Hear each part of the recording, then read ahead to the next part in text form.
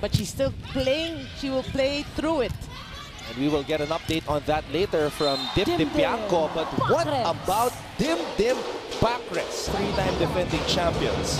Yeah, and she responded obviously to that challenge. They needed. Let's see how NU can manage. Chavez, Robles! Oh, good dig. Pacres! That's on the line. Dimdim Pacres. Oh, set points. Set. You've got to have players who want the ball, who wants to ask for the set, and wants to finish it. That's the difference between hoping to win it and fighting. Chavez. Ball is in the air. Galanza back set to Dimdim. And Chavez could not put it. That's what A. Laure wants to see this season.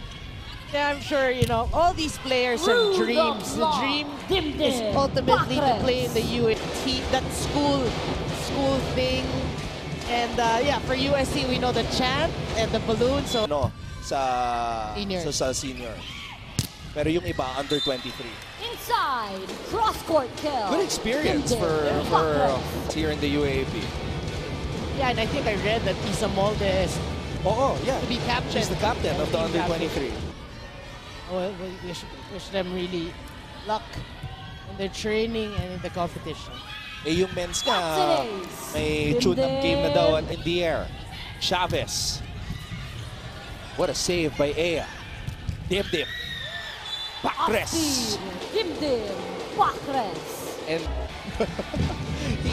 he says that Dimdim is sticking her leg out every time she rises up for the spike. I mean, she's a very well-rounded player, especially playing beach volleyball. And there is that follow-through that I was talking about. And she leaves her hand up in the air with a flick of the wrist. Ilista mo na yan. Puntos para kay Dimdim Pacres. UST has to show that they can finish off their opponent here. Pacres with the approach. Pacres. And Dimdim Pacres with that follow through. Boom! Pacres!